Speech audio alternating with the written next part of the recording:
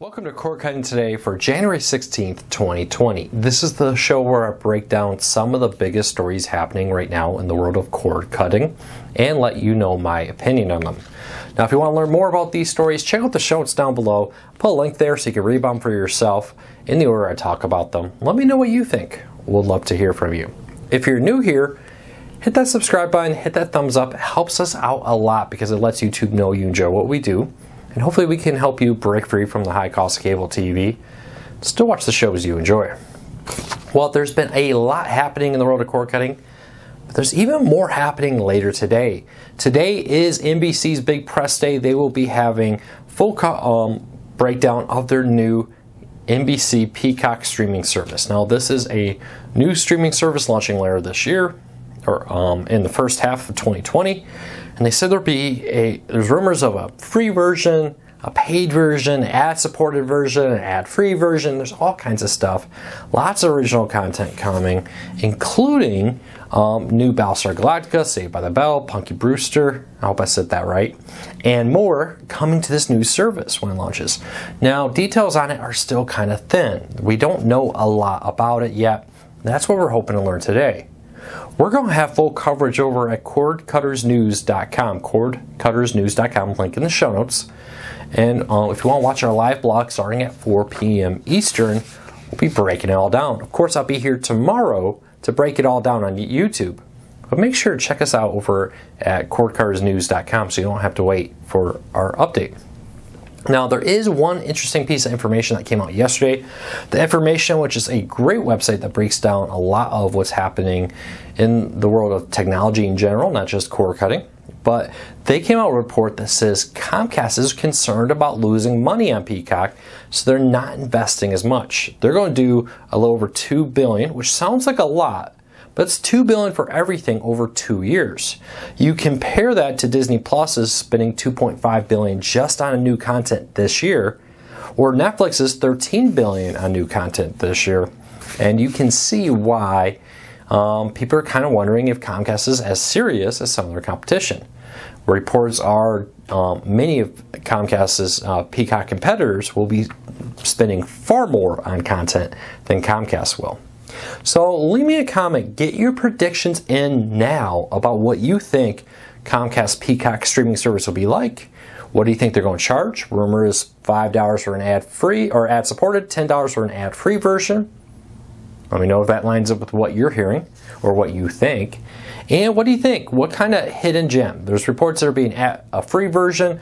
Some people say it may be available to some, maybe a limited selection of content to everybody. Other people said it'll be free if you're a Comcast subscriber, for example.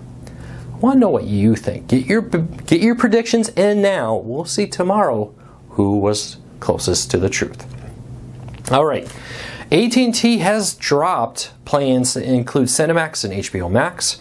Originally, when HBO Max was announced to take on like Apple TV Plus and Disney Plus and more, it was going to include both HBO and Cinemax content. Now, AT&T has announced that they're going to stop producing original content for Cinemax, and Cinemax content is not going to be found on HBO Max. Now, exactly when the production of original content will stop is unknown. AT&T does seem to be taking the axe to a lot of different departments. The audience channel is going to turn into an HBO Max preview channel. No new original content there. Now Cinemax is also losing original content. AT&T said that they believe Cinemax still has a value as it offers movies and stuff if you have it, but no more original content. Without being included HBO Max, with no new original content, a lot of people are starting to ask, what is the long-term game plan for Cinemax, as increasingly movies are becoming something you watch on demand whenever you want, rather than being like, oh, HBO has that 8 p.m. on Friday, I can go watch this particular movie right there. So it'll be interesting to see how this game plays out. AT&T is heavily in debt. I'm sure they're looking around like, hey, what is actually profitable? What is successful? Where do we want to put our energy? AT&T has said AT&T TV, which launches next month, and HBO Max are going to be where they're putting their energy. That could leave others out in the cold, including Cinemax is being reported as being left out in the cold right now. Does this bother you? Is there anything on Cinemax that you're saying, oh my, I can't believe they're canceling that show. It was my favorite show. What are they doing? I've yet to hear anybody be very upset about Cinemax original content going away. So leave me a comment. Let me know what original programming on Cinemax will you miss? And the lack of Cinemax programming on HBO Max, does that change any of your plans to subscribe to HBO Max? I'd love to hear from you. All right, one of the biggest questions about cord cutting is how many of these services do people actually use? Now, our readers tell us when they talk about paid services, the average is a little over 3. 3.2, let's just say roughly, is the average paid services. Well, TiVo went and did a survey looking at the average paid and free services that cord cutters and Americans in general use. And according to them, when you add in free services like IMDb TV, Pluto, Core TV, Weather Nation, all these free options out there, 6.9 is the average. Now, that doesn't mean paid. We're still seeing about 3 to 4 being the average how many services people are willing to pay. And when you count in then like Pluto, Zumo, the Roku channel, IMDb TV, and more, that's when you get closer to the 7 services. So I'd love to know from you, how many streaming services, paid and free, do you actually subscribe to? Not how many do you pay for, but how many do you subscribe to? Now, I find this interesting. Roku earlier said the fastest growing area of streaming on Roku players is ad-supported streaming services. Now, TiVo is coming out and saying again, the fastest growing segment of cord cutting is ad-supported. Pluto TV, Zumo, Tubi, Crackle, the Roku channel, Fawsome, and more. All these free streaming services that give you a ton of content. I mean, new ones. NBC News is new for one. NewsOn, CBS News, and more. All these free services are offering a lot of very high-end, high-quality content that cord cutters are finding to be very appealing. So leave me a comment.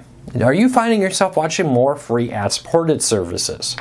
Or are you one of the growing amount of people who say, hey, I am willing to pay for an ad-free experience? If, for example, I had to pick between IMDb with movies or Netflix, I'm going to go to Netflix because it's ad-free. Or do not care. Is it, if it has the movie and it's free, I'm willing to watch ads. More importantly, what service do you think is the best free ad-supported service? Recently we surveyed our readers and they said Pluto TV, but has anything changed your opinion on that? Have you noticed that maybe there's a different service that's jumped out recently that is now your new favorite free streaming service? So leave me a comment, but I'm very interested if you can leave us a total number of services, how many you pay for, how many are free that you use. If you can break that out, that's a huge help. I'm interested. Is the 7 seems a little high to me, but at the same time it doesn't, because there's no reason why not to have Yahoo, IMDb, Court TV, the Weather Channel, Zumo, Pluto, the Roku channel, and more, all on your streaming players, Apple TV, Roku, Fire TV, and more, because they don't cost you anything. And they all rotate content. Sometimes they have some of the same content, but there's always something that's only on IMDb TV that you can't find on FilmRise, for example. There is a lot of that. So it doesn't cost anything. They're easy to add, and there's a lot of content there. So leave me a comment. Let me know what ones to use. I mean, is it Pluto TV still your favorite? Are you subscribing to services like Friendly also? Let me know. All right. Next up, Amazon has been getting a lot of pressure. A lot of people, new competition coming. Apple TV Plus, Disney Plus, HBO Max, Peacock, of course, Netflix and Hulu are all there. A lot of people have been wondering if Amazon is going to be able to keep up as they continue to face more and more competition from services like the Apple TV Plus that's launching, Peacock, which we'll learn more about later today, and more. Now, Amazon has come out and said at the Television Critics Association press tour, they're not concerned about this so-called streaming war. Amazon's going to continue to focus on creativity. And let's be honest, one of the big selling points for Amazon is the fact that it's not just about the content. If I'm an Amazon Prime member, I'm getting free shipping, I'm getting music, I'm getting books, I'm getting all kinds of stuff. But movies and television are a great addition, including the original content. Amazon is kind of saying, hey, we may not have had some of the recent big blockbuster news that Disney Plus has had and more, but we have a great ecosystem here. It brings people in. We're going to continue to produce great original content. The new Tom Clancy Jack Ryan show has been very well received, and it's been growing very fast. So I'd like to know, what do you think? Is Amazon at any risk? Or are you like me? Like, hey, Amazon's really pumping out content.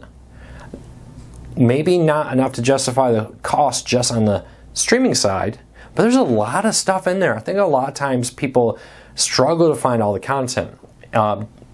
With Amazon Prime Video, I think one of their main failures is they hide some of it. They mix it in with the content you have to rent and content you have to buy. There's a lot of really good content there. Add in my free shipping, add in my free Amazon Music, my free news or magazines, all kinds of stuff that's free with my Amazon Prime subscription. And to me, I never even thought about canceling Amazon Prime, just because I know overall the amount of content, the amount of stuff there makes it very well worth it, especially with how much we buy on Amazon. And I think that's what Amazon wants. They want to draw you in, make it so easy for you to buy on Amazon that this stuff supplements you buying more on Amazon. Let me know if that has been your experience. Alright, YouTube TV yesterday announced new partnerships to allow you to bundle YouTube TV with your home internet, with new partnerships with Cincinnati Bell and the Hawaiian Telecoms. With this, you'll be able to add YouTube TV to your internet bill, just like you can with Fios. Last year, Amazon announced that they're partnering YouTube TV into Fios, so you can have Fios internet and YouTube TV billed together. Now, a lot of people emailed me, where's the discount? Am I getting a discount in doing this? No, you're not. The benefit to this is the ease of bundling. It's like, hey, I got one bill. I don't have to have a bill for internet and a bill for YouTube TV. So some people may be thinking that's not worth it. But YouTube wants to be the service where it's like, hey, if you're new to cord cutting, you already have internet. When you call to cancel TV, maybe the Cincinnati Bell, Verizon, and more, or the Hawaiian Telco, comes and says, hey, well, I know you're canceling our TV, but we have YouTube TV. Would you let us add YouTube TV to your account? You can get it billed right there, one bill, nothing to manage, nothing to have to worry about. That has seemed to work out pretty well for Verizon Fios. Now we're seeing it happen with Verizon, or with, it worked well with Verizon, now it's working for Cincinnati Bell and the Hawaiian Telco. I would expect YouTube TV not to be the only company doing this. I expect to see other live TV streaming services trying to strike a similar deal out there to bring this content to, or bring these bundles to different stream or cable companies. So the cable companies increasingly are understanding that TV is not the future through cable. Streaming of TV is the future. And they're trying to profit. I'm sure these companies get a small referral fee per every customer that comes in. And for them, I'm sure they're saying, hey, a referral fee is better than nothing from no TV. So let me know. Would you bundle? Would you rather not bundle? If so, why on both ends? Leave me a comment. Well, that's it for today. 1 p.m. Eastern, we'll be back here live for the podcast this week. Back with the podcast. I know it's been a couple of weeks because of Christmas and CES. And we are back tonight over at CoreCarsNews.com with all the latest news about Peacock. Check that out. And we really appreciate your support. Check out the links to the stories down below. If you have any tips, news, maybe a deal you found, make sure to go to CoreCarsNews.com, click on the Contact Us button, send us the details, be as detailed as you can, supply a link if you can. That's a huge help. Your tips are really important and are a huge help. I hope you all have a fantastic day. I'll see you tomorrow with another Cord Cutting Today.